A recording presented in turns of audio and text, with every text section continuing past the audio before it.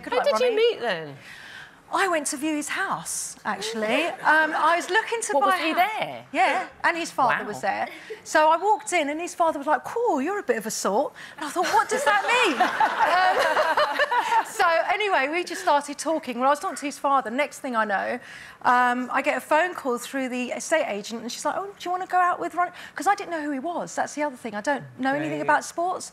And I said, what does he do for a living? She said, oh, he's a snooker player. I said, yeah, but what does he do for a living? Like, how does he actually make his money?